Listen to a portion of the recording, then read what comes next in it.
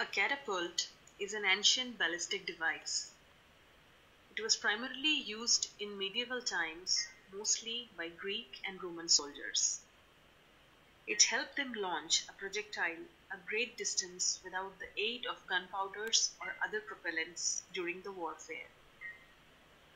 A catapult uses the sudden release of stored potential energy to propel its payload.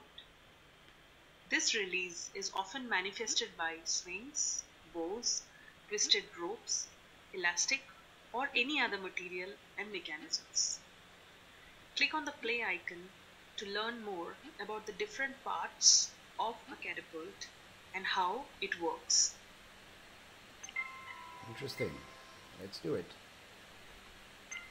The catapult is a beautiful piece of medieval engineering.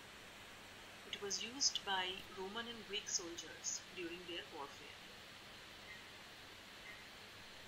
Individually,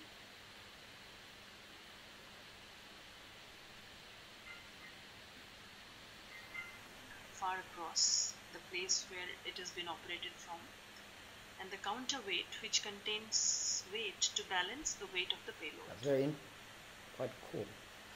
Let's see. Oh, I can build. There's a number of quizzes.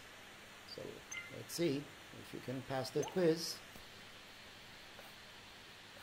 This should be fairly simple if you went through the lesson. Which part of the catapult contains the payload? The counterweight, the arm, the bucket, or the wheel? That's pretty easy. There are some tough ones if you continue, but I let that to you to try today, this free lesson, and if you like it, to also try how easy it was to create it. Let's do it.